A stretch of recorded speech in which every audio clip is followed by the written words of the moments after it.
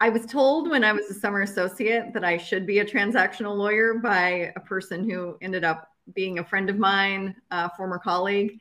And I went down the litigation path. I was very fortunate when I came into Harvest that they had a strong team already in place of corporate transactional lawyers. A lawyer on my team that is still with us who has probably worked on more cannabis M&A deals than just about anybody. So I was blessed to have him as part of my team. So it really filled kind of that deficiency. I think I would have had more challenge had I not had another member on my team. But having gone through the Harvest Trulieve merger and fully participating in that process, I can affirmatively say that I wish that I would have gone down that route as opposed to litigation, because it was very rewarding at the end of the transaction to see what we had accomplished.